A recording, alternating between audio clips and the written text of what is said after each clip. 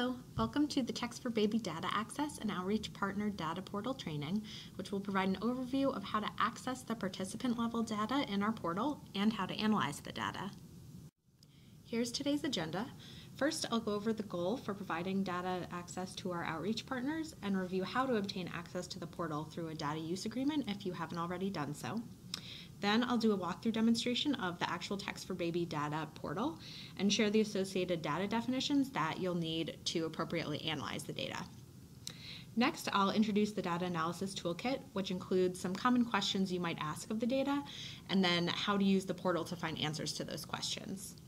And lastly, I'll share analysis examples that our partners have conducted in the past to get a better understanding of enrollment in their state and to help promote their enrollment strategies.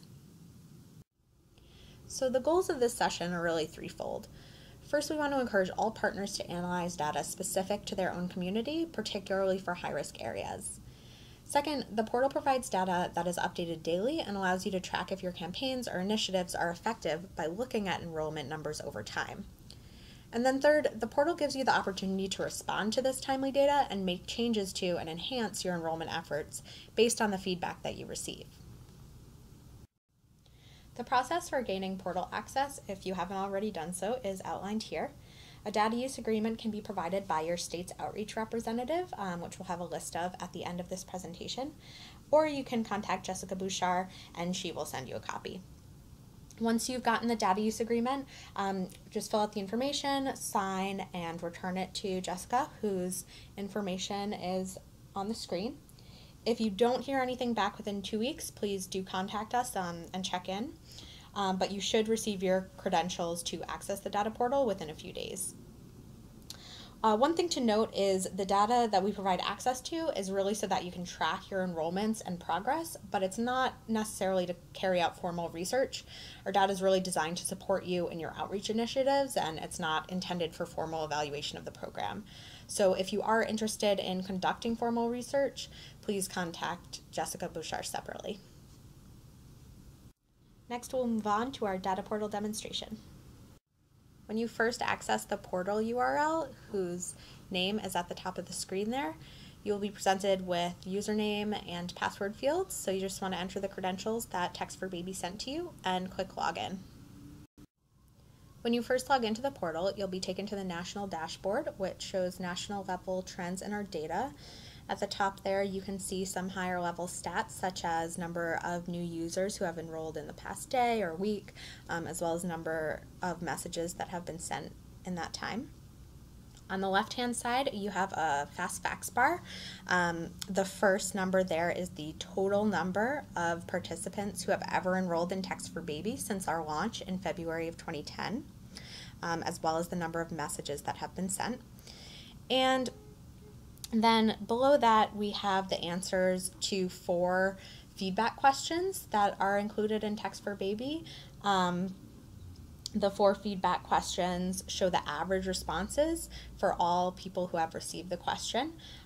So for example, 1 is the average satisfaction rating for all users who responded to a survey question asking to rate their satisfaction on a scale of 1 to 10, with 10 being the best. And on this screen you can see that it is displaying a total average of 7.67. And if you scroll down a bit, you'll see a series of colorful bar charts that show the makeup and some demographics of our participant population.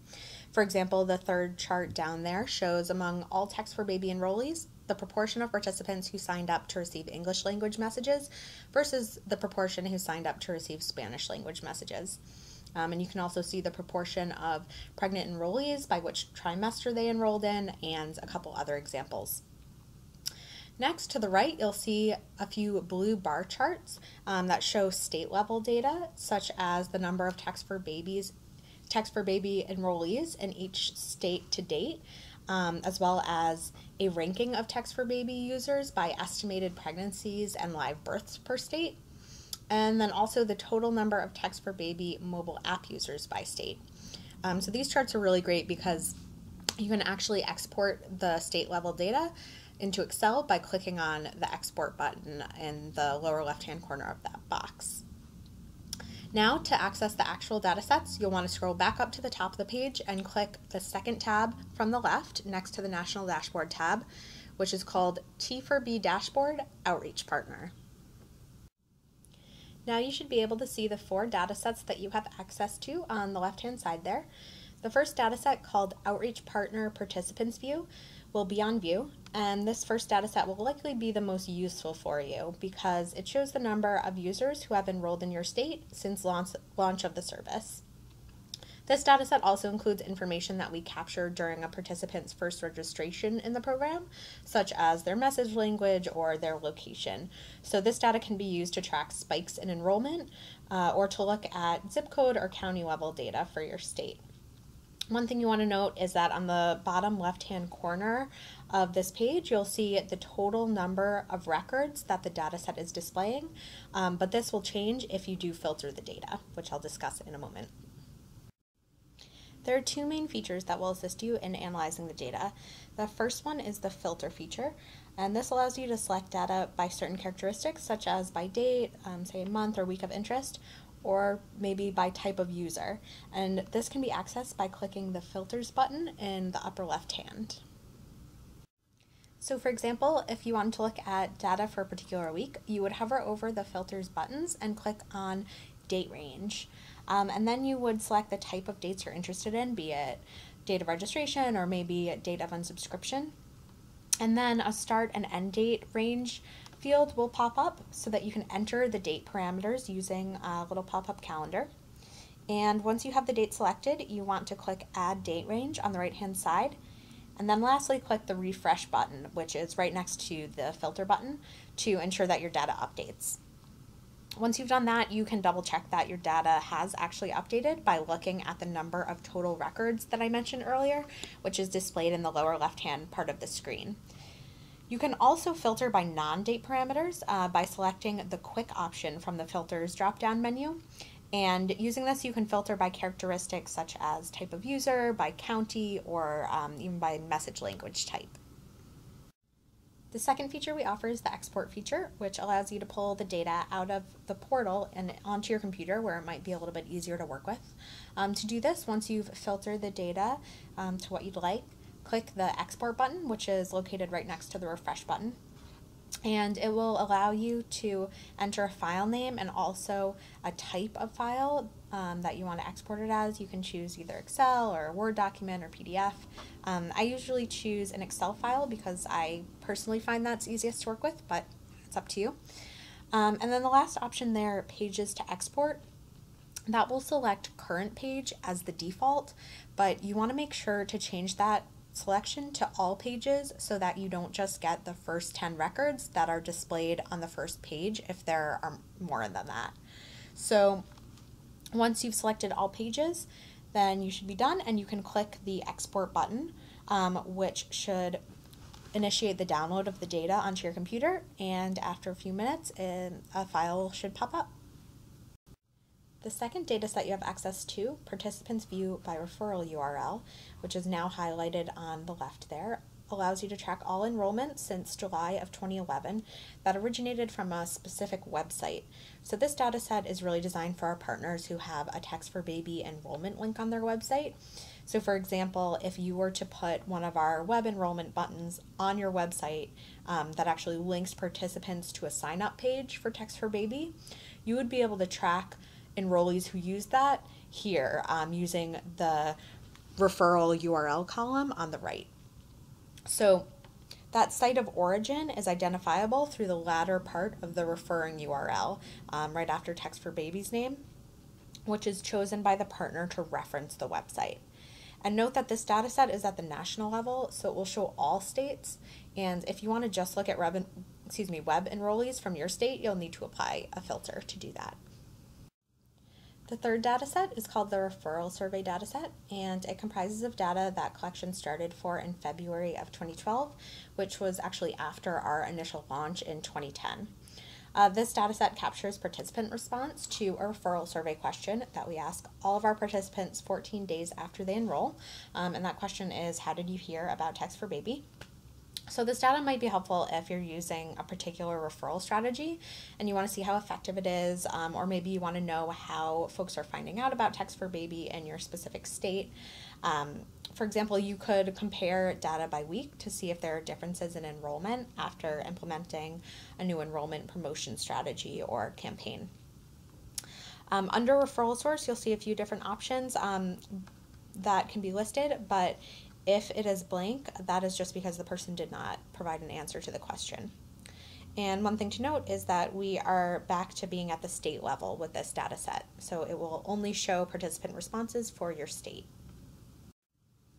The fourth data set that you have access to is the app usage data set, and this contains data on our mobile app that launched in November of 2014. So it's used to track anyone who has ever logged into the app and also their engagement with the app, such as date of first login, date of most recent login, that type of thing. This data set is back to being on a national level, so this is everyone who has ever enrolled in the app across the nation, so keep that in mind. And then the last thing that I want to share with you is the charts view, which is outside of the data sets. And it's the third tab from the left on the top called Charts View. And this is really interesting to look at for reference, but the data sets are probably going to be most useful for you for your analysis. This tab just has a few different charts in it that display national enrollment trends for Text4baby, similar to what you saw on the national dashboard. Next, let's take a look at the data definitions so you can actually understand all of the different types of data that you'll be seeing on the portal and be able to use it more effectively when you go to analyze it. There are two types of data that we collect in the portal. The first is static data, meaning that it doesn't change over time, and this is captured when a user first registers for a program. This would be something like their date of registration, their channel of registration, or their zip code. All of those data points are going to stay the same no matter what. The second type of data that we collect reflects the user's most recent interaction with the service. So an example of that would be subscription status.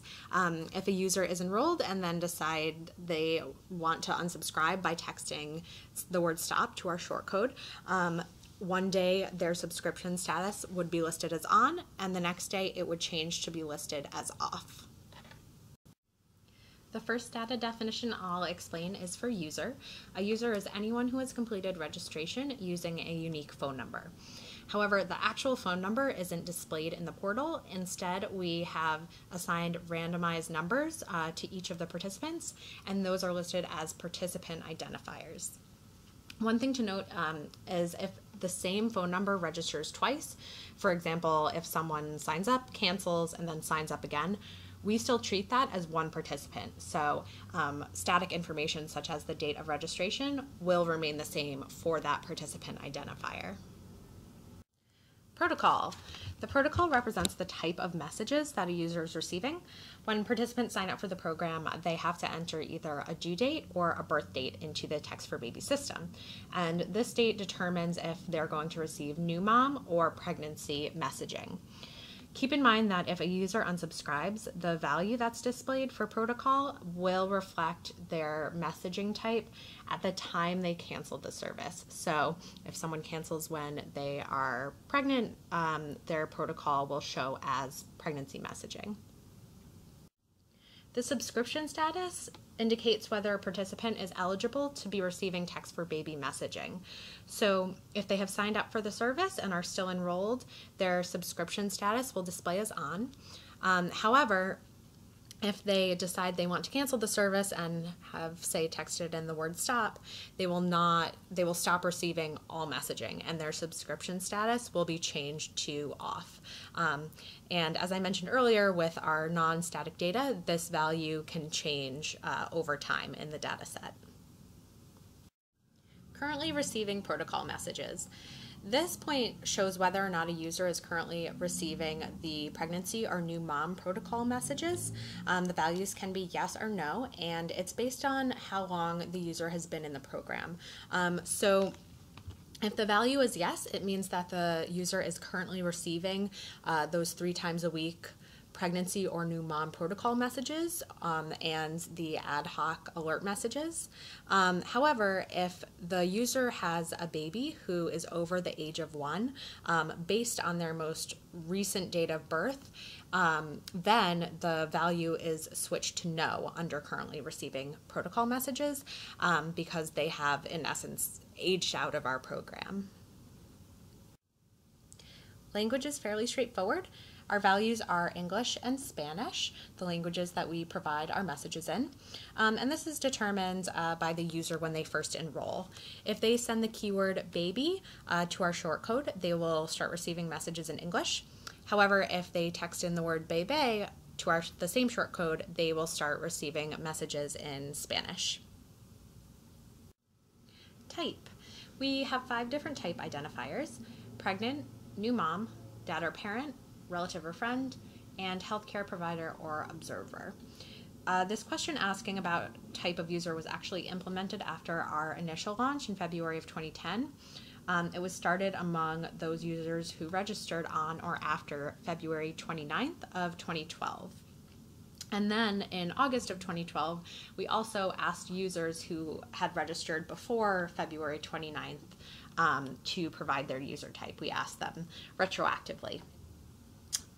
So if this type is blank, it's because either a user wasn't currently subscribed when we sent out that question, that ad hoc question in August of 2012, or it's because they didn't respond to the question asking about type.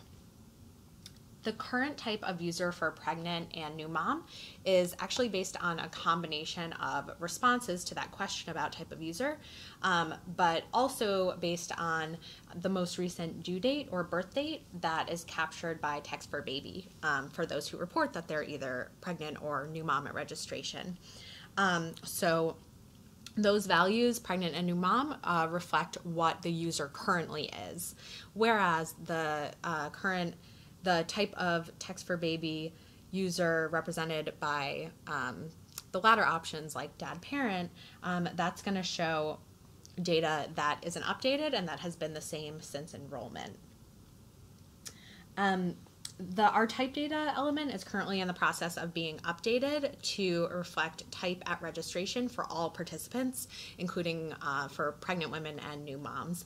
But until then, this data element can be used to filter out participants that are not pregnant or new mothers, or to look at current type for pregnant and new mother users rather than type at registration. Next is channel of registration. There are 4 different ways that a user can enroll in Text4baby. The first is SMS, meaning that a user enrolled via text by sending baby to the 511411 shortcode. The second option is to enroll via our mobile app. Anyone who downloads and signs up for our mobile app automatically enrolls in our text messaging service. So if they enroll that way, the value will display as app. The third option is called backend. Text4baby actually has a number of health plans and agencies that we partner with to message their participants with an option to opt into the Text4baby service. So those participants who have backend listed as their channel of enrollment were enrolled in association with one of our health plan or agency partners. And then lastly, the fourth option is web, and that is displayed for any users who enroll via our website or through a link or participant enrollment button on another partner's website. Registration date displays the month, day, and year, along with an actual timestamp for when a participant first enrolled in Text4baby, and this date is provided in Eastern Standard Time. Zip code. When a user first enrolls in the Text4baby program, they all enter a 5-digit zip code. It has to be entered as a 5-digit format for a user to be able to complete their registration. This is a numeric value, and one thing that I've noticed sometimes when exporting into Excel will actually drop the leading or ending zeros from zip codes if the column in Excel isn't formatted correctly. So if you see any zip codes that are less than 5 digits, you just want to double check that and make sure that your cells are formatted correctly, because that shouldn't be happening. Next, we have referring URL, which, as I mentioned, captures users who enrolled in Text4baby using a web link. The possible values for this field are bulleted out on the slide. So options are people who clicked directly on the Text4baby website, those who registered via a Text4baby mobile page, say from a phone, or participants who linked to our sign-up page from an Outreach Partners website. In the last example there, the latter part of the URL would indicate which website they came from, as long as the partner set up a website identifier when they first installed their link and enrollment button. The next data definition is referral source. Referral source captures how a participant heard about Text4baby, so that could be through their friend or family, or maybe they heard about it through a radio broadcast. There are a few different options there. We did update the options available to our users to select starting in February of 2013. We added 2 additional response options that include magazine and Facebook or Twitter. So you just want to keep that in mind when you're analyzing the data. For referral source, you might want to split the data based on the time period with our original options and the time period that had those 2 additional options to make sure that your data is accurate. You will see some blanks when you're looking at the referral source data field, and that is just for participants who didn't respond to the survey. So that is how it displays for those records. Submission date and protocol at time of submission. These are related to survey questions that we ask participants. So for example, the question we asked participants about how they heard about Text4baby. Submission date is going to represent the date and time that the survey was answered by a user who provided a response. Or if the user did not provide a response to the survey question, then this field is going to show the date and time that the survey was sent to the participant. And this date value is in the same month, day, and year format as the other dates. Protocol at time of submission captures the message protocol that a user was receiving when they responded to the survey question. And the value options for this are pregnancy or new mom. So what type were they receiving, new mom messaging, or were they receiving pregnancy messaging when they either received or responded to the survey in question? Next are data definitions for our app usage dataset. These definitions are related to app use and interaction. The first we have is number of logins, which captures the number of times a participant has logged into the app. This definition did change on February 11th of 2016. Prior to that, users who entered their username and password information to access the app but didn't save it were not captured as unique logins. Participants who entered a username or passcode after February 11th of 2016, however, were captured as unique logins, regardless of whether or not their credentials were saved. So just keep that in mind. For date of last login, we're seeing when a participant first logged into the app, which is a data element that will not change even if someone deletes the app and, say, reinstalls it. Next is date of last login, and that shows when the participant most recently logged into the mobile app. And finally, we have number of days since last login, which captures the number of days between the participant's last login and the current date. Lastly, we have channel of SMS unsubscription. And this is anyone who unsubscribes from our text messaging service and how they do it. So there are 3 options for that. The first is SMS. That's anyone who unsubscribes via text message, meaning that they texted in the word stop to our shortcode. The second option for channel of SMS unsubscription is mobile app. There is an option in our mobile app to turn off SMS messaging. So if the participant chooses to do that, their unsubscription status will, their channel of unsubscription will show as mobile app. And then the last option there is BEP, and that's kind of the counterpart to the back-end value for how a person initially subscribed to Text4baby. So health plans and agencies working with us have the ability to unenroll participants in a batch, and if they do that, then the participant's channel of SMS unsubscription will be displayed as BEP. Up next is the Data Analysis Toolkit. The data analysis toolkit was developed by Text4baby based on the data needs that we were seeing from our outreach partners. So it was really designed to help you work through data analysis using our data portal. And it includes some different data analysis examples, ideas for potential evaluation, and step-by-step instructions to some of the most common data questions that our partners have had in the past. So you can see at the bottom of the slide there's a link to our data analysis toolkit, so feel free to access it right there. The toolkit is organized by type of analysis questions. So for example, how can I find out the percentage of users who are currently enrolled and receiving messages? Or how can I decide which zip codes or counties I should target for outreach? So the toolkit will walk you through how to approach each of these questions step by step with screenshots. For the last part of our presentation today, we will review some really neat examples of ways that partners have used the portal to track data in the past and have really explored what the portal can do for them in terms of feedback for their promotional and outreach strategies. The first example we have is North Carolina. North Carolina partners implemented a series of public service announcements on television in 2013, and they plotted information from their broadcasts at the top in blue there above their enrollment data. So those bright blue lines at the top there, each one represents a campaign and a station where their PSA was aired. And the length of the line represents the duration of the time that PSA was aired. And then on the bottom there in the line graph, we have a representation of enrollees in North Carolina. The purple line shows all of North Carolina's enrollment.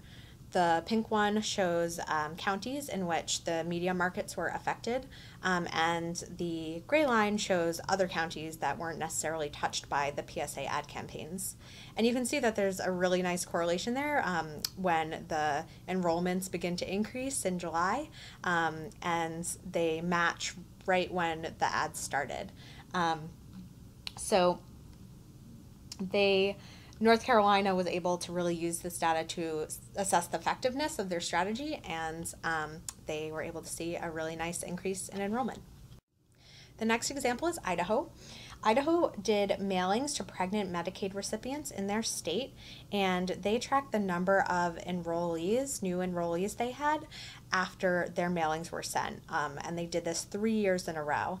And as you can see on this line chart, for each year is represented by a different line, they had a sharp increase in the number of new enrollees right after they sent out their Medicaid mailing. So they saw an effective increase for that campaign and strategy. Ventura County in California did a really interesting analysis. They were interested in figuring out which zip codes to target for their enrollment activities. So they actually looked at live births by zip code and cross-referenced that with the number of Text4baby enrollees they had in those zip codes. And by doing that, they were able to see the percent of total live births that they were kind of getting at with the program. And they were able to pull out the zip codes that they wanted to target more strongly with their enrollment activities. In 2013, the Virginia Department of Health did a very similar analysis to Ventura County, except they decided to do a visual representation, which is really cool. And they also cross-referenced the number of Text4baby users that they had with birth rate data in different counties and zip codes. So you can see with the visual, then they were able to map which areas had high Text4baby participants and low birth rates, which areas had low Text4baby participants and high birth rates, which were the areas that they wanted to then target with their enrollment activities. And the last example I'm going to share with you is an analysis done by our Arkansas partners. They decided to put up Text4baby billboards, and they did this in campaigns over 4 years from 2010 to 2014. And each time they tracked the zip code in which the billboard was placed next to how many enrollees in Text4baby they had. And then they looked at the percent increase in enrollment in those zip codes. So they were able to see percent increases in the counties with the zip codes that range from 14% enrollment increase all the way to 100% enrollment increase. That concludes the presentation for today. Thank you so much for listening. If you do have any questions, don't hesitate to shoot us an email. You can contact Jessica. Her email is up on the screen there. Or you can also contact your outreach partner specialist. Just identify that person on this slide by which state they are in charge of, and that person can help you with any information related to best practices and outreach, or what type of campaign you might want to try, what our other partners have done in the past. So they're really wonderful resources. Please do ask them if you have questions. But otherwise, thank you so much, and best of luck with your data analysis.